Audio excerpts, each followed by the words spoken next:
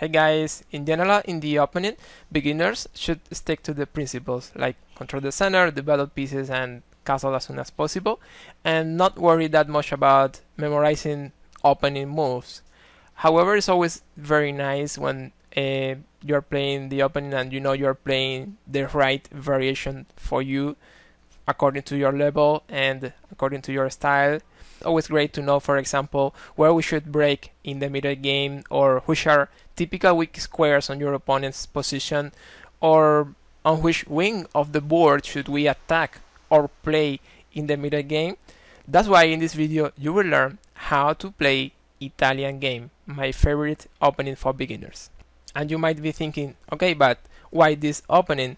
And the thing is that this variation is easy to learn, easy to understand, and easy to play for this level. But also there is a very natural and traditional development for our pieces. And something very good is that we can play it with two different approaches. If you want to play it positionally, you can do that with long-term plans. But also if you want to be a little more aggressive and play more dynamically, we can also use this approach. So let's get into it. We have Italian game after the moves e4, e5, knight f3, knight c6, and then bishop c4. The idea of this move, well, we are developing, we are preparing to castle, we are putting the bishop very active, targeting f7, also controlling the center over here. This is Italian game here. At this point, black can play some options. The two main lines for black are bishop c5 and knight f6. Those are the two best moves for black, but also we can mention some sidelines like a6, like anti-fried lever, and they can try here d6, and they can try here knight d4. These are sidelines we are going to study here just to make sure we know how to play against them, and of course we are going to focus then later on the two main lines bishop c5 and knight f6. If black plays anti-fried lever, this line a6 controlling g5, the idea is that, for example, in our main lines, when black plays knight f6, we can play knight g5, that's a variation. So it's very common in beginners to try something like this, so the knight cannot go there anymore. And, well, of course, it's working fine to avoid knight g5, but the problem is that this move is not developing. So in general, when your opponent plays this anti-fried lever, what we can do is to try to be aggressive and try to use this extra tempo we have, and also try to use our development advantage. So the way to do that is by breaking in the center. So we can try to play d4 immediately, and it's going to be very well, and we will have a better opening and middle game. But also we can castle and prepare it a little better, like break after we castle, or but like playing c3 and d4 later. And it's also going to be perfect. Either way, we will have the advantage. So that's the best way to play against this line. If they try something different like knight d4, this move is just a trap. They call it like a Blackburn shilling gambit. And the idea is that black is intentionally hanging. They're forgetting intentionally the pawn on e5. If we capture the pawn, we could be in trouble, because black can play queen g5. If we capture here on f7, they can capture here, getting our rook. And if we move the rook, they check. And maybe we need to block, and then they are mating here with the knight on f3. So that's the main idea with this knight d4. Of course, we don't need to get into this line. The right way to play against this tricky variation we can see very often is just knight takes d4, and then some ways to play, but probably d3 is going to be perfect here. This position is going to be very good. We will have two very good bishops, very good control in the center, and also a very good development in this line. And the other side line black can play here is d6. Observe, this move is a little passive. Now the bishop is going to be behind the chain of pawns. At this point we can play something like d4, and again it's going to be very well. We have a really nice position here, a very good middle game. But also if you want to play for a trap, you can try here knight f3, and very often black plays bishop g4 just pinning. We can play a3 here, forcing the bishop to go back to h5. And here we have this legal trap. We can play in this position knight takes e5. And, well, here black can play two things, like capture the knight to capture the queen. But if they capture the queen, you have mating too, like check and mate.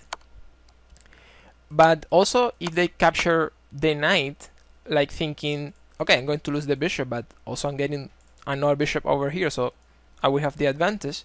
It's not going to be like that. We can just capture the bishop, and when they capture our bishop on c4, we have this check, and then we're getting the knight on c4, so we will have in the end one pawn up. So let's get into the two main lines, the two best moves black can play in this position. They are knight f6 and bishop c5. So after knight f6, here we have some ways to play. For example, d3 is going to be fine. You defend, you develop, and we have a very normal and natural development for the next moves. But there is this line, a little more aggressive, knight g5, that is going to create some more problems for black. Here we are attacking the pawn on f7, so they need to play d5. That's the only move. And here we're going to capture that pawn on d5. Black can try some things here. The best move is going to be knight a5, but also I want to highlight, if they capture the pawn here with the knight, they are getting into fried liver attack.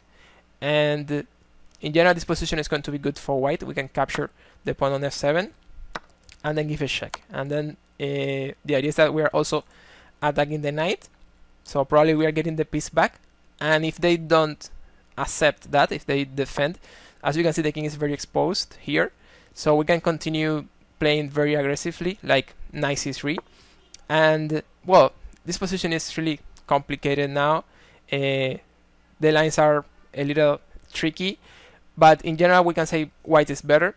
For example, here we are getting the knight, and black can play two moves to defend that knight, like knight e7 or knight b4. I'm just going to tell you how to continue. For example, after knight b4, we're going to play king d1, and the idea is that we are playing a3, we're defending the pawn on c2 that was threatened, and also we're clearing e1 for the rook.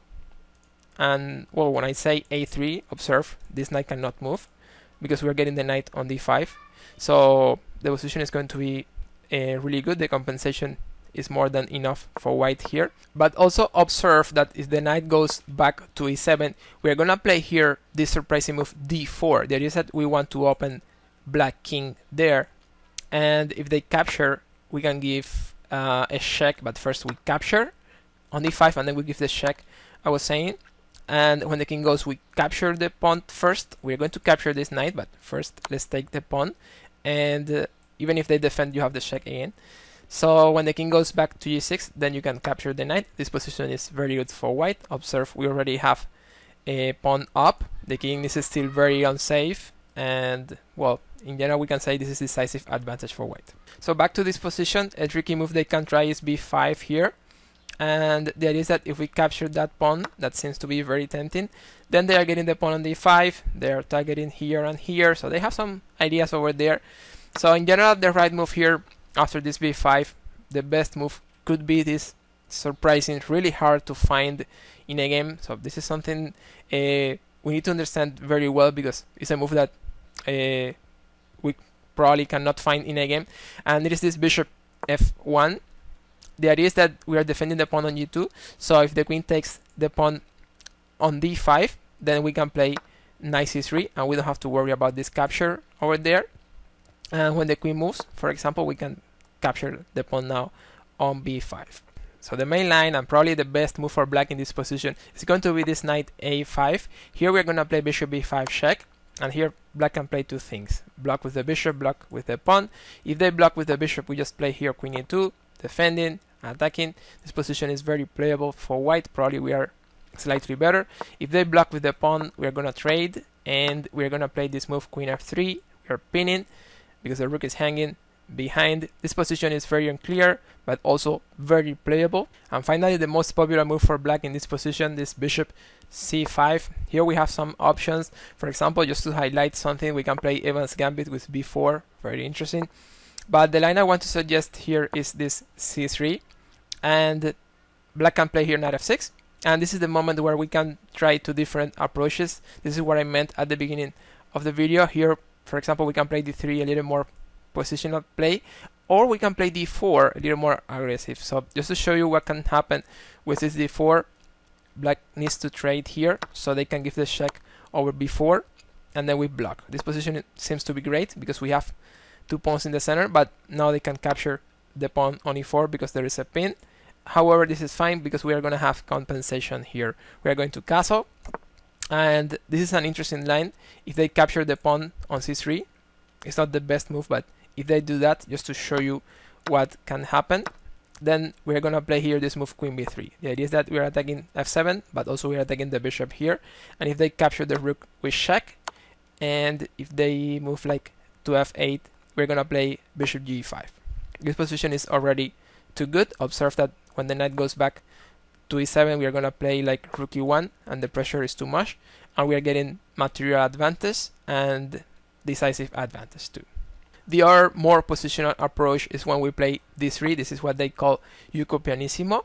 And the idea is that we're not breaking right now. We're going to develop our pieces. We're going to castle. We're going to put our pieces in good positions. And then maybe when we are ready in the middle game, we're going to break over d4. Is the mindset with this d3. But also in some positions, we can play over the king side and attack over there and delay a little that break. So just to show you how the line can continue, here black can play d6, we can play a3, and we want to avoid this bishop g4 very often.